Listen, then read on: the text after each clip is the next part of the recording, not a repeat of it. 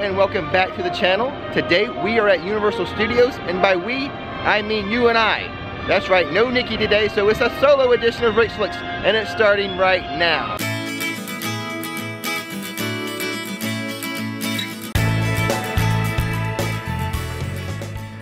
So guys, in the description below, there's a link for you to request a Rich Flicks welcome letter. I get some very interesting video ideas from that. Here's one. Now, we're not going to do it today. I just want to preview this for you guys. But it's, if I design Universal, if Nikki and I design Universal, what would we do? I have a very good idea. I think I've mentioned this before. If not, I love this one. It has to do with Jaws. Let me tell you all about it. If I designed Universal, you know these water taxis, the waterways here? I would put a couple of Jaws in here. That way, when the guests are taking the water taxis from their hotels to the resort, there would be a Jaws that would pop up. I think that would be so cool. I would love to have a couple of Jaws in these waterways.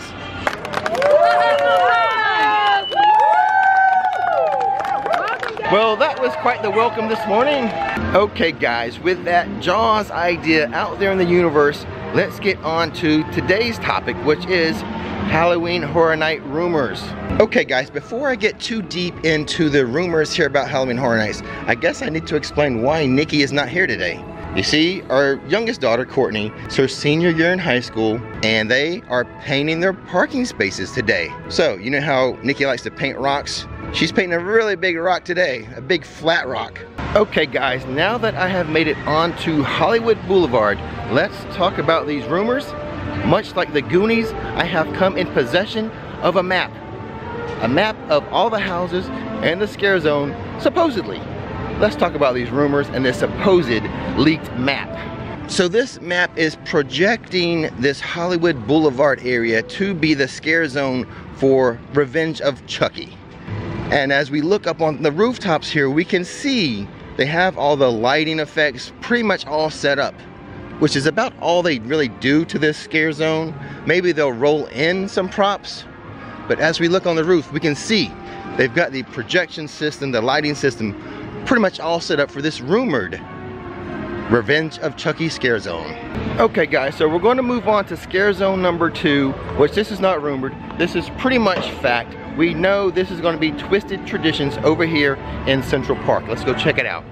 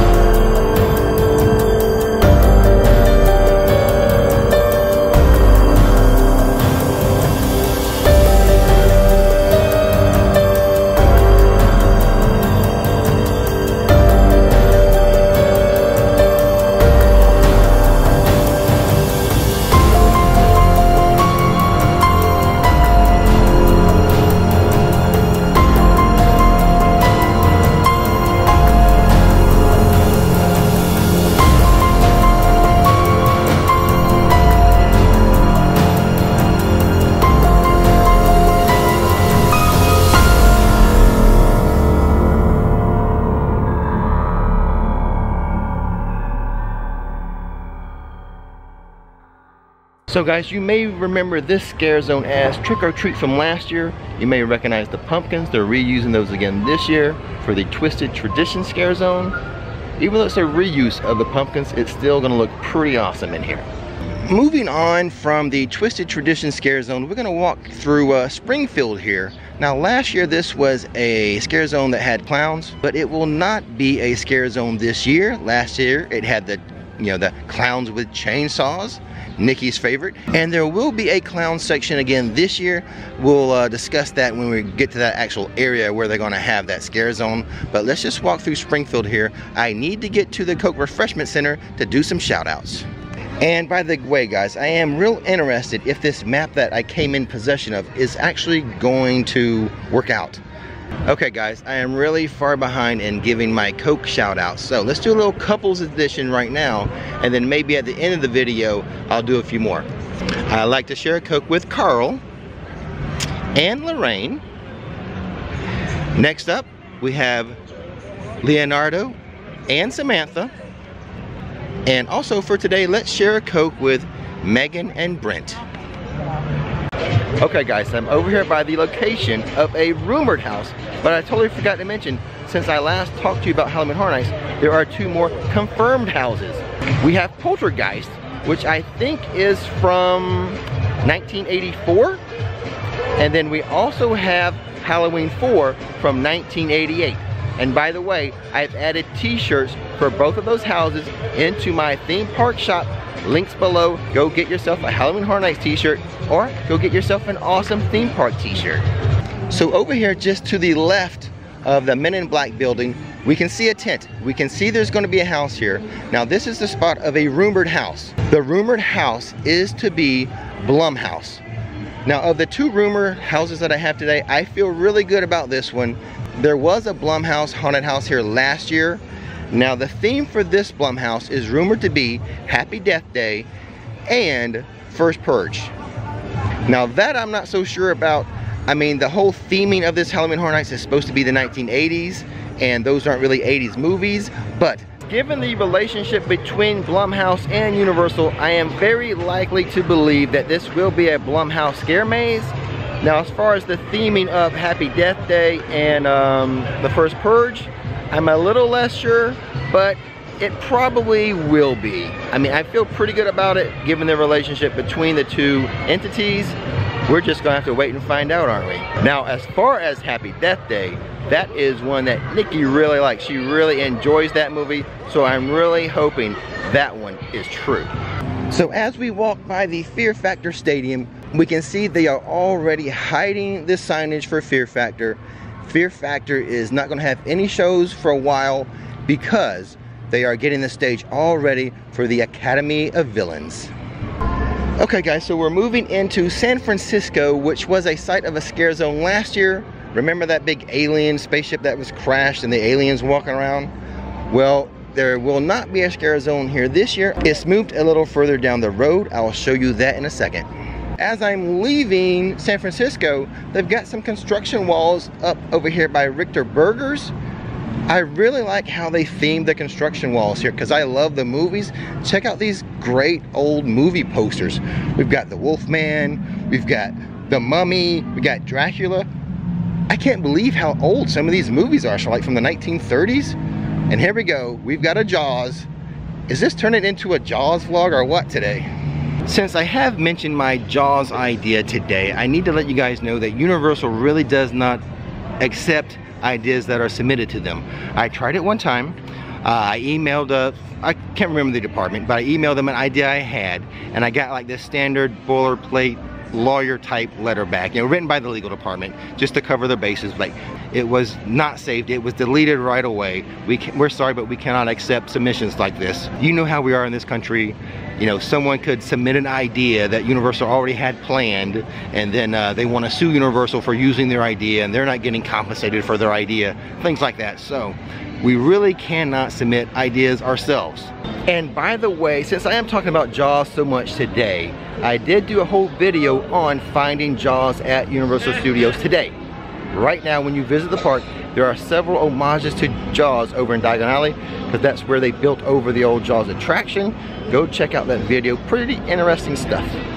So this section here, this little strip of road in between the lagoon and like Starbucks and this old New York area, this is the rumored spot of killer clowns from outer space. I am so excited for this scare zone. Nikki hates clowns, and I love watching her be scared by clowns. So I see a lot of lighting in this area, and I don't think it's related to the Lagoon show, the new nighttime show. So I am pretty sure that this will be the scare zone, and you know, most likely it will be the killer clowns from outer space.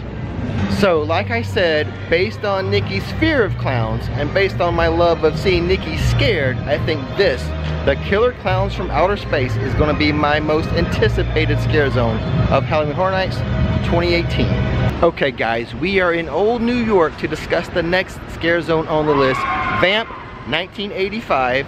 Now according to our Goonies map, our Marauders map, this old section here of where, remember last few years it's been the Purge. The Purge will not be here this year as a scare zone, but this is the spot that is rumored to be the Vamp New Year's Eve like party bash that's happening with vampires and such. This one, I totally believe this makes perfect sense to have Vamp 1985 in this area. So other than the killer clowns from outer space, I think Vamp 1985 is going to be my second most anticipated scare zone. You're going to have a lot of big-haired vixens walking around, vampires trying to scare you, trying to bite you. And plus, I just love the way this section of Universal, this old New York section, looks. It looks really cool, especially at night and especially during Halloween Horror Nights. Okay guys, I know we're talking about Halloween Horror Nights, a lot of ugly, grotesque stuff. I think we need a break from this. Let's look and listen to something pretty.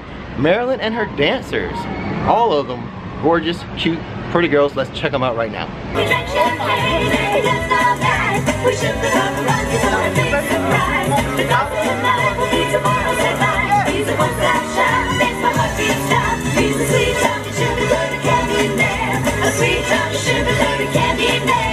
I got a sweet sugar candy man.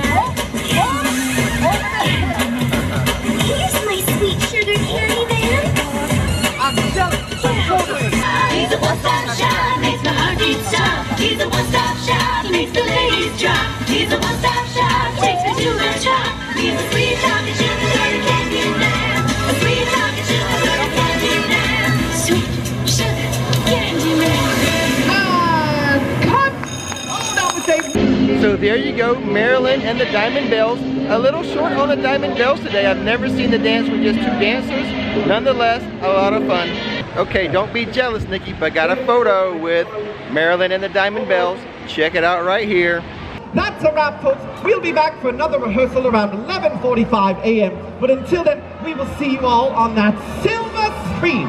Right around here, this is a rumored spot for a house that has not been announced yet, called Scary Tales Deadly Ever After. Now this is the house I'm testing my source on.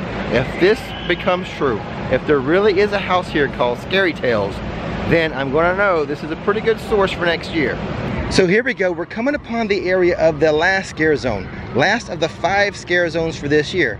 Now correct me if I'm wrong, I think there were 6 scare zones last year, only 5 this year, but there's gonna be 10 haunted houses, which is supposed to be the most they ever had. So right here in between, like say, the Shrek ride and the Minions ride and attraction, this is going to be the home of the Harvest Scare Zone. That's it guys, we made a loop around talking about all the scare zones. Now I feel pretty good about where they're going to put everything as I'm reading about what the scare zones are, seeing where the locations are. They all make a lot of sense. So the thing I'm unsure about with these rumors are the 2 unannounced houses. The Blumhouse, which I do feel pretty good about that one, and the second one, Scary Tales. That's going to be the litmus test. That's going to let me know if this source of mine is accurate or not. Okay guys, so that's it for Halloween Horror Nights, but I'm at a theme park. I'm not a reporter. If you go to a theme park, ride a ride, have some fun. That's what I'm going to do right now. Well, this is different. I see Popeye and Olive Oil riding a bicycle around and they're heading towards the NBC brass band. Let's go see what's happening over there. Popeye the sailor man, Popeye the sailor man. I'm strong to the finish, 'cause I keep finish. That's Popeye the sailor man. Oh, what a wonderful day at Universal. So this is unique. I never see Popeye and Olive Oil with the NBC brass band. What's up with that, Popeye? You like that? That was a nice little treat, a nice surprise. Okay guys, as I'm walking around Universal trying to figure out what ride I want to do, there's something I forgot to mention about Halloween Horror Nights. Now we are going to do a March Madness style bracket again to try to determine the winning house, the scariest house in 2018. We will do that again. That's how we're going to determine the winner for Halloween Horror Nights 2018. But there will be like 2 sides of the bracket, I think. Like one night will come, we'll do one side, half the houses, we'll determine the winner of that side of the bracket. And then another night will come and we'll do the other side of the bracket. And then we will compare the 2 winning sides of the bracket and come up with a champion. Okay guys, so I'm kind of feeling the Transformers today. The standby wait time is 25 minutes, which means the single rider should go pretty quickly. Let's hop in there, single rider style. Your bravery saved the planet. Well done, freedom fighters.